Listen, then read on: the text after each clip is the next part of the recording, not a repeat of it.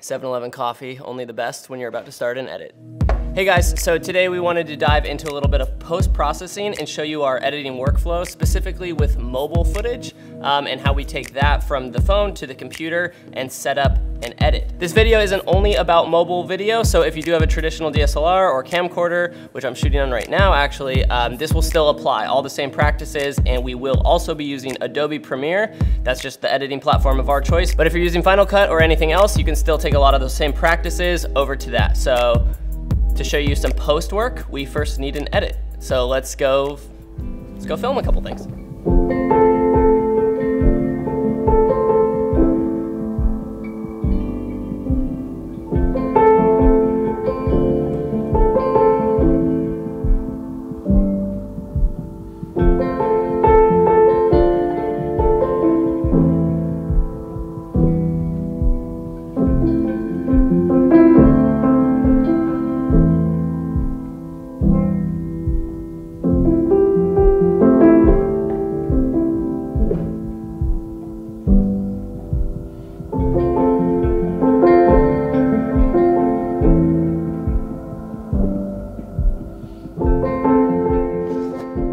All right, we are back.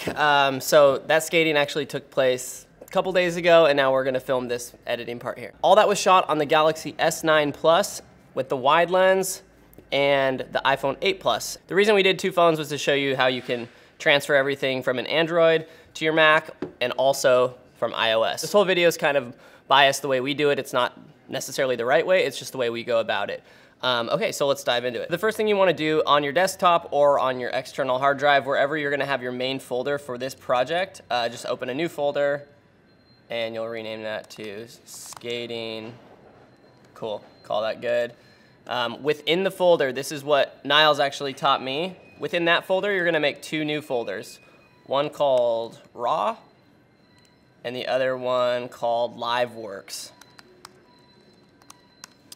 Basically, the thought behind this is that if this is on an external hard drive or on your local hard drive, you can take this project file and hand it off to somebody else. They'll have all the assets built into that folder that they can just double click, open up, and everything is actually sourcing from this folder.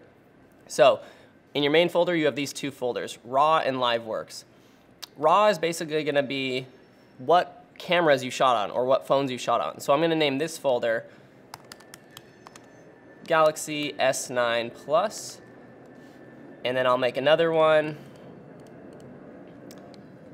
called iPhone 8 Plus, and then I'll make a third one called C100. So after you've made your folders, you're gonna drag the footage from each device into that said folder. So let's break it down by phones. So the easiest way, in my opinion, to do iPhone to Mac is AirDrop. If you've never used AirDrop before, it's super simple. Just open up on your iPhone or iOS device the Photos album. You're gonna hit select, and then you're gonna select the clips you wanna bring over to your Mac.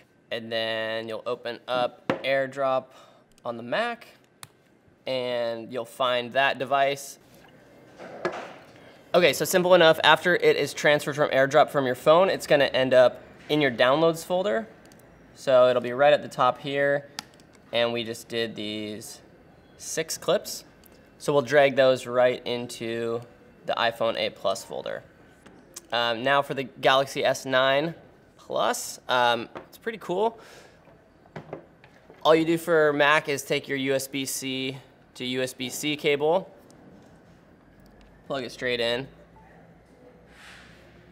and there is this software I downloaded called Android File Transfer, which we'll link below. So it's for Mac, and it basically lets you use Android phones and access a device just like Image Capture would or another software. Basically, it's the easiest way to pull footage from your Android phone to your Mac. You first have to open up the phone screen and you allow access to the device, or else it will say, like on the screen here, can't access device storage. So now that you're in it, it automatically pops up here, and it will look kind of weird at first, just a bunch of folders, but basically you're gonna be under DCIM, and that's your camera. And then you wanna scroll down to the most recent date.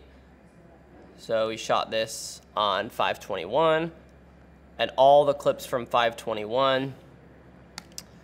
We are gonna drag and drop, literally just drag and drop straight into the Galaxy S9 Plus folder. So USB-C to USB if you don't have a newer MacBook, but this is what we use.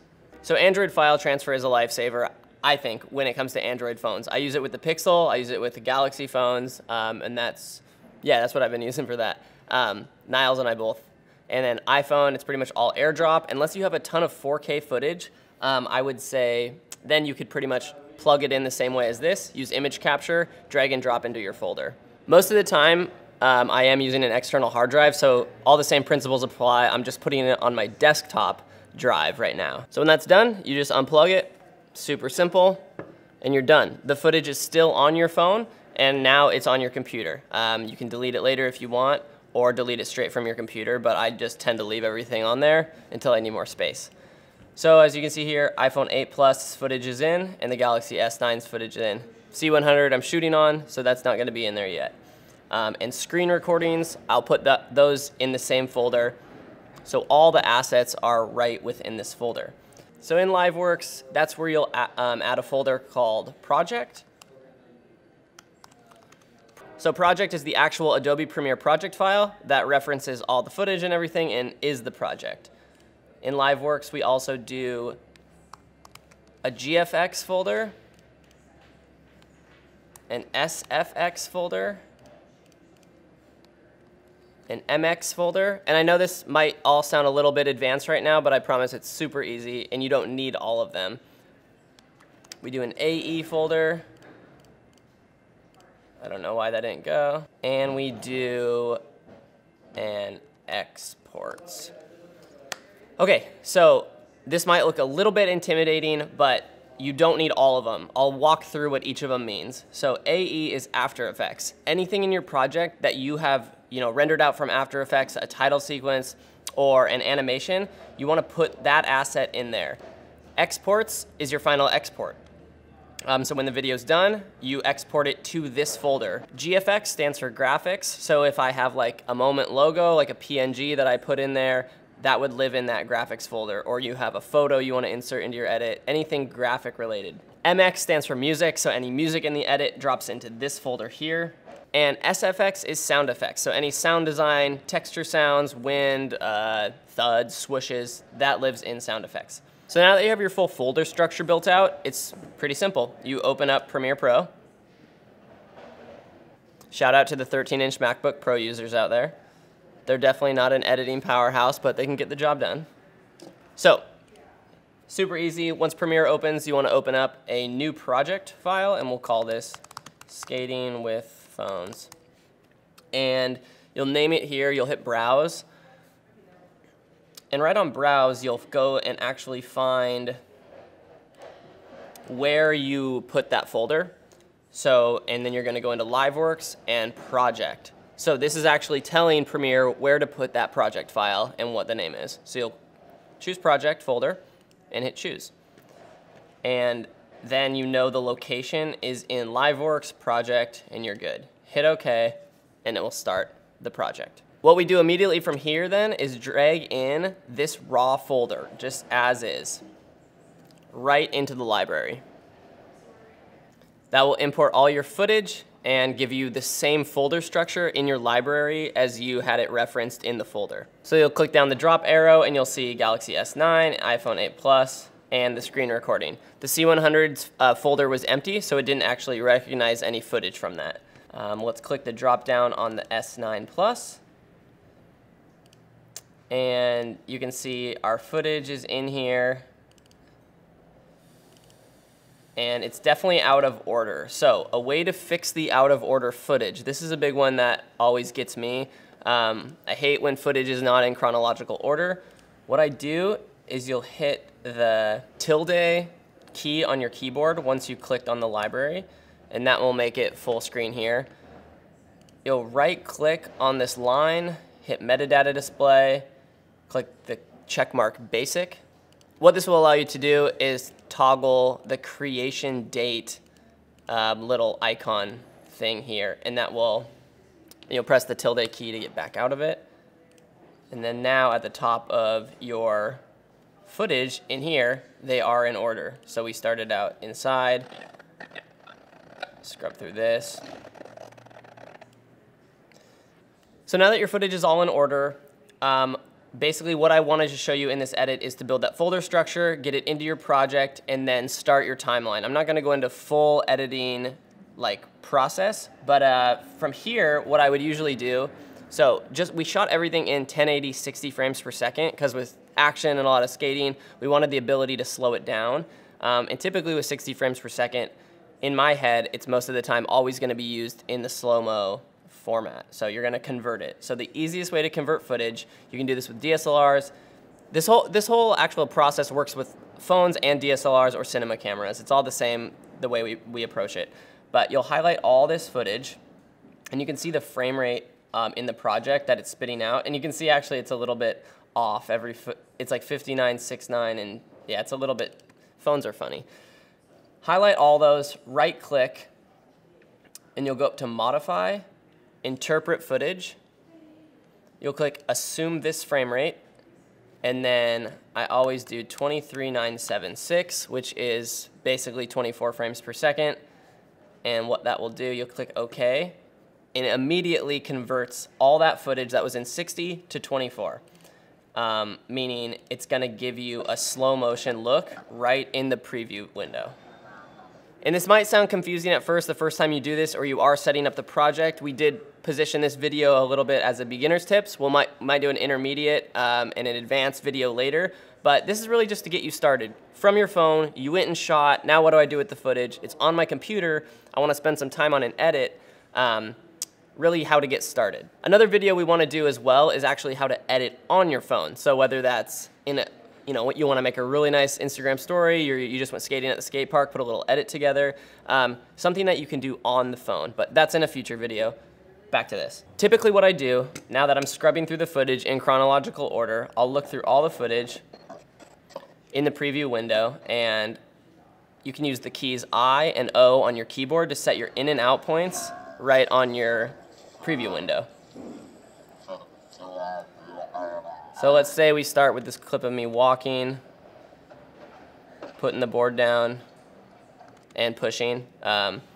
You can then drag that clip right down into your timeline. So when you drag the clip down from the preview window, it will put it into the timeline and actually set up a timeline with the correct settings for you.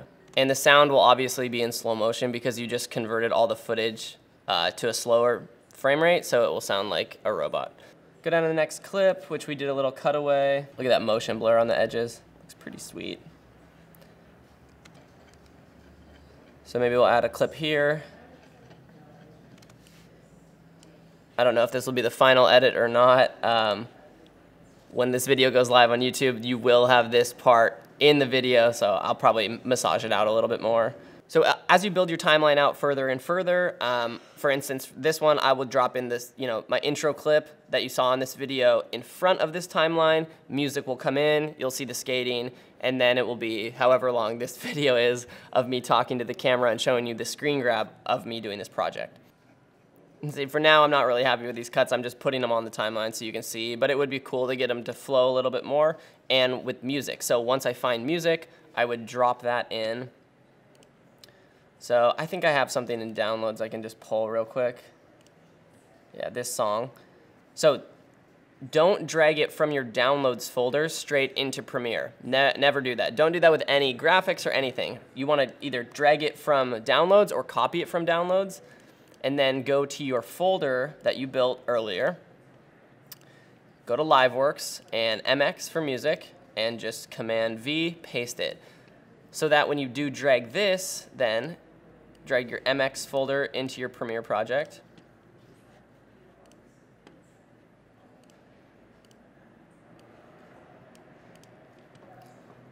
It's referencing the correct folder, and your music is right in here.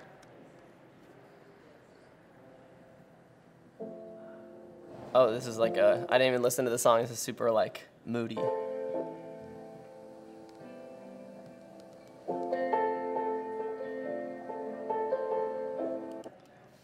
And then you can just drag that right underneath your footage. So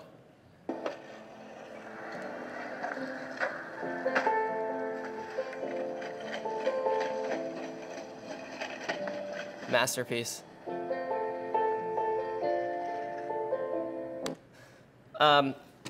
Yeah, that's kind of the basics of the workflow. I would say from this, you just spend the next however long it takes you. Some people can edit videos really quick in a few hours. Some people take weeks to work on a video.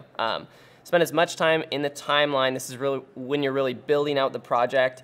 Be picky about your cuts and just get it the way you like it, the way you envision it in your head.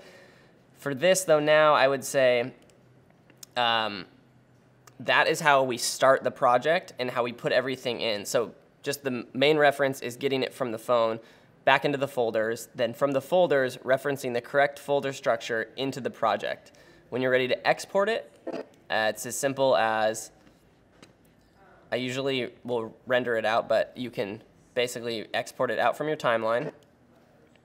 You can also rename the timeline, so if you have multiples, we'll do this in a different video. But for exporting, super simple. Just go to your timeline, you'll hit File, Export Media.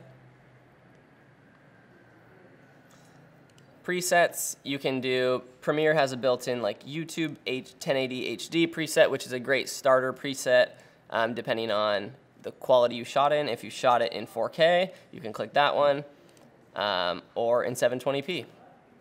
Format is H.264, which is a great codec that compresses it, but still gives you a small file size. So QuickTime's another one you could use, but I pretty much stick to H.264 for anything that's going on the internet because web, it streams a lot better. So then output name, you'll click on that, and you'll click back in, you'll find your folder. So output name, you'll find your folder in the skating folder, LiveWorks exports. You'll title this my masterpiece with the S9. Hit enter. You can read, all this is basically telling you, because you clicked a preset, it's gonna do everything for you. If you hit Q, that will take you to Adobe Media Encoder if you're gonna do multiple videos or wanna work in the project while that's exporting, but I pretty much just hit export. And because this is literally just to show you the export, it's not the full video, it's gonna go really quick, but chances are on a setup like this, a 13-inch MacBook Pro, you know, a 10-minute video is gonna take 40 minutes. Cool, so that exported, click back in Finder, your export's here, and boom, you can double click it, watch it right in here. I didn't take the sound out either.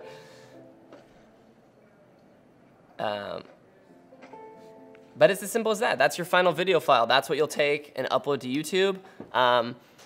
So I know this video is a little bit all over the place, but I just wanted to walk you through the basic steps on how to get it going, how to set it up. And if you do have more questions, leave them in the comment. I hope this video helped some people, even if it was just the fact of how do I get my footage from my phone to my computer. Maybe the Android file transfer helped you out.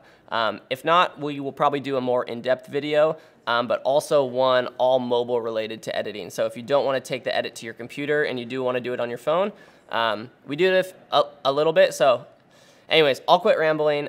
We'll see you in the next video. Thanks for watching, and let us know if you have any questions.